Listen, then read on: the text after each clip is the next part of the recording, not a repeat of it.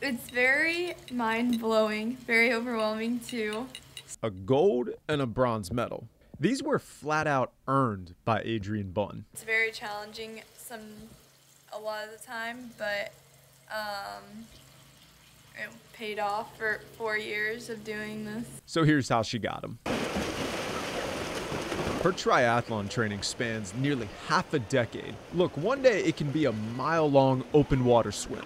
It was really cool with all these people.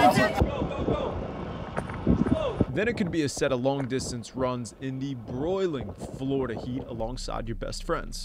To share the same entrance that I do, it's really cool to have the family to have. And all of it was for this moment. Congratulations! I want people to know anything is possible if you put your mind to it. To do it with all your family and friends right by your side, nothing beats that. Seeing how happy she was to finish, cross that finish line, and seeing everybody around us just so excited for her and all that support for her. It was so cool. Adrienne Bunn has earned these medals. Now she gets to keep them alongside a lifetime full of memories. Sometimes very sad too, to make sure it's all over, and it's very emotional too. In Kissimmee, Lou Kettrick, Spectrum Sports 360.